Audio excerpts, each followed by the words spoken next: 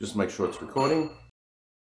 All right, that's good. It can record for 8 hours and 33 minutes at that setting. Hey guys, Tony here, and this video is the part 2 of my living room 7.2.4 home theater, which has taken me quite a bit of time to get done, but I can say is finally finished. Well, almost. I am changing my surrounds from the Krix triptychs over to the Krix Hyperphonics 45, which are the same as my dedicated room, and also my back surrounds. I am getting some brand new Krix Phoenix Tower speakers to replace my Lyrics Golds, which have become a little worse for wear after too much handling. I am going to clean off the Duratex peel coat and restore them back to the Jarrah finish and give them to my son to use. There isn't going to be a part 3, but I will do a full room tour video in a similar format to my other room tour videos, but this one is going to be a full time-lapse breakdown of the room, explaining what I did and the reason behind the decisions, as this is something that I know a lot of people who want to build a home theater in a casual space or living room come up against a lot of constraints. So I'm going to break it down how I got around some of these issues, and I'll explain my choices. Make sure you drop me a comment down below with any questions you may have, including telling me about your living room setup. But let's get into the video. So the first thing that I did was to hire some furniture movers on Airtasker to come and help me bring the 90kg Valencia theatre seating Grand Barcelona recliners up to the first floor.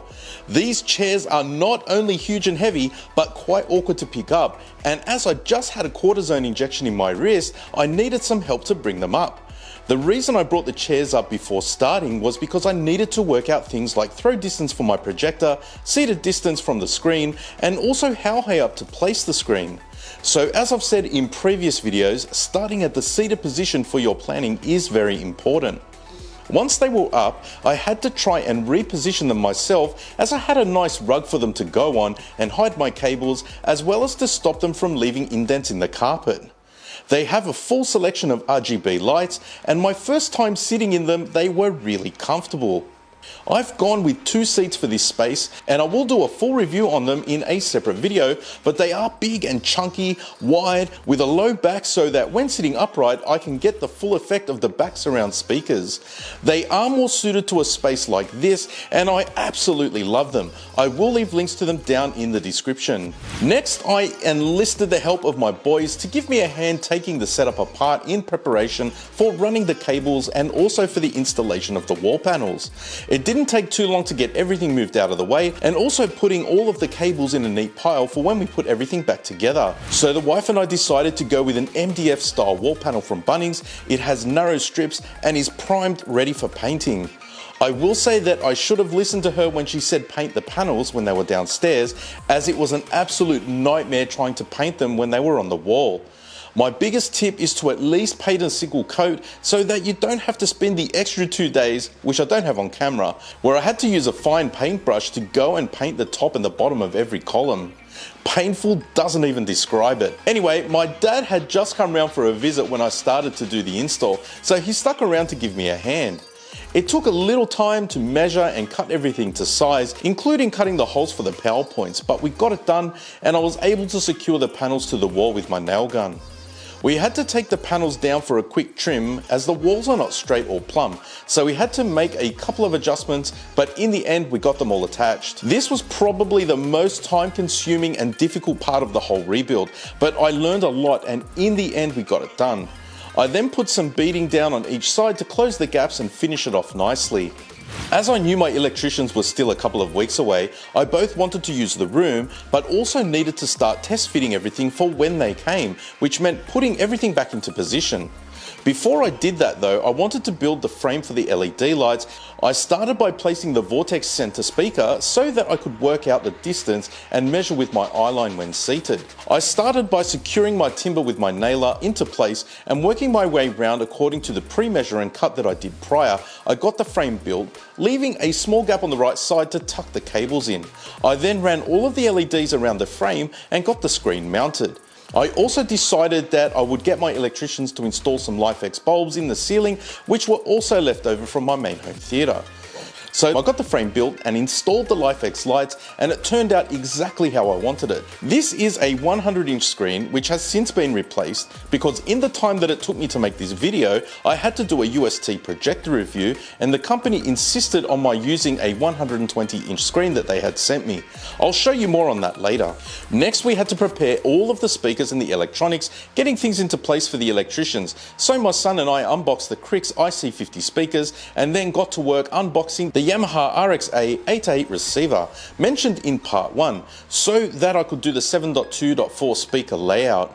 I'm going to do a full review on this receiver and show how I'm using it with an amplifier I recently bought, which is the Yamaha MX-A5000, so that I could buy out my main speakers. However, at this point I hadn't even decided that I was going to change my main speakers, but this is just how projects go. Especially me, my brain is always thinking, and sometimes I just make snap decisions to do something. So as we had to wait for the electricians, my son wanted to do all of the cable management for my electronics, so he wired everything up and it was in place for a couple of weeks before the electricians came over, so we were able to enjoy the setup for a little bit as well. Again, I am now using the XGIMI Horizon Ultra, but I had every intention of using the JM Go N1 Ultra, which I even bought a special pole mount for, and so I knew the distance for it to be mounted. I put it on a coffee table and set it up so that I could see it all work. Everything just seemed to be coming together. So finally it was time for my electricians to come and install the HDMI cable for the projector, as well as all of the additional power points and audio cables for the overhead speakers.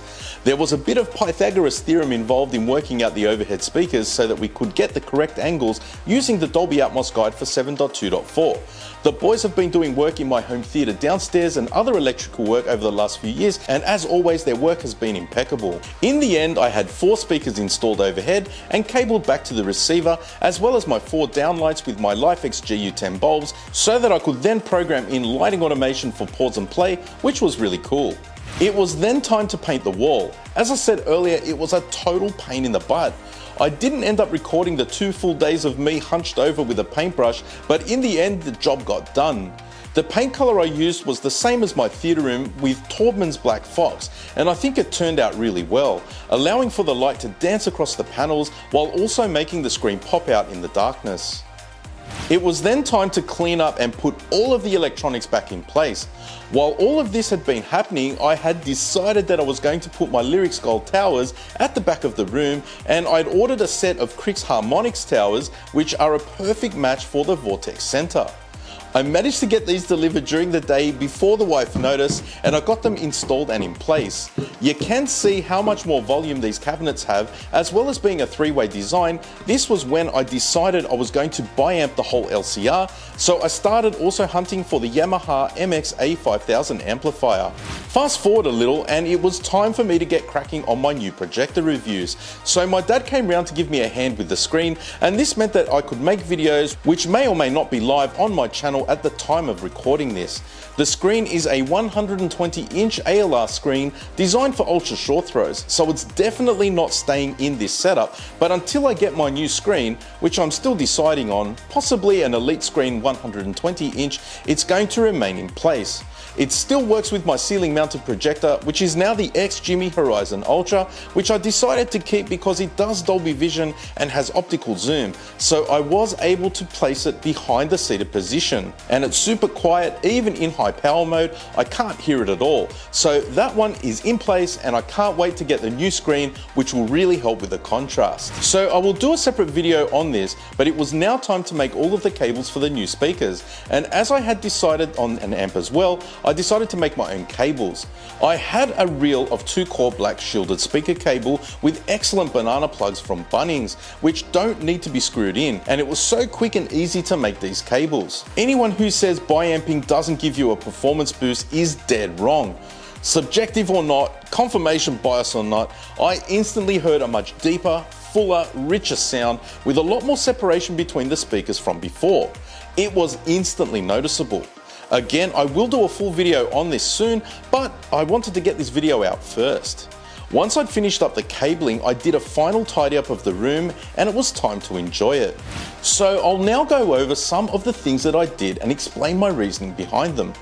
First of all, I didn't run the surrounds or the back surround cables inside the walls, as it was just not possible to do. I decided to run them in cable sleeving along the edges of the room, and you don't even notice them. And I think it looks perfectly neat and tidy. I could have run under the carpet, but they are chunky cables and they may not have looked very good. I also used the cable tidy box where I have all of my cables terminating and then have the back surround cables going under the mat to hide them. I also tucked all of the power cables for the chairs and the charging cables under the chairs so that you don't see them when you come up the stairs. For the remote, I am using the Harmony Elite, which my buddy Ben managed to source for me. I also have it connected through Home Assistant, so I am using the same technology to run pause and play up here as I do in my dedicated room. Paired with my LIFX LEDs and LIFX lighting, I am able to have a seamless experience when watching movies. I don't have to fumble for my phone. To make things even easier, I also bought some flick buttons, which I have one at the stairs and another at the main chair. I still haven't 3D printed my Harmony stand yet, but when I do, I will have a slot behind it to put in the flick remote. This allows me to turn the lights on and off without even using the remote if the system is off. I'll show more of that in my upcoming room tour. So last pieces of the puzzle, as mentioned, is my ceiling mounted XGIMI Horizon Ultra. Yes, I put my money where my mouth is. After the review I did on it, I'm now using it in my setup and I see no reason to change it. I did a full review on it, so you can check the links up here in the cards or in the description down below. This thing is fantastic. It's got LED and a laser light source. It's nice and bright and does Dolby Vision, which is something that I really appreciate. I have ordered, as mentioned at the start of the video, the Krix Hyperphonics 45 to mount on the sides and angle them at the seats. One of the biggest criticisms I got from people in my part 1 video is that the chairs were behind the side surrounds. Now, I have done my absolute best to bring them as close as I dare, but while the surrounds are slightly forward, they are within tolerance for giving the impression that the sound is coming from the sides and not from the front. This compromise is because I have a staircase and my daughter's bedroom to contend with, and there is no way of getting past it or having a solution other than placing them where they are without doing something silly like mounting them on the narrow strip of gibrock, which is out of the question. Sometimes you have to do things not 100% to spec, but I can tell you that the end result of this room is absolutely incredible. This doesn't feel like a casual media room, it feels a lot like a dedicated home theatre. When the lights are off, the sound and vision is awesome. I'm going to make a full dedicated video on the final result, so make sure that you stick around for that one. If you enjoyed the video, make sure you give it a thumbs up, and why not let me know what you think down in the comments section. I have more videos coming very soon, and I really wanted to get them done before I take a break in time for Christmas. A very big thank you for everyone involved in helping me complete this project. But that's it for this one. You'll catch me in the next one. Bye for now.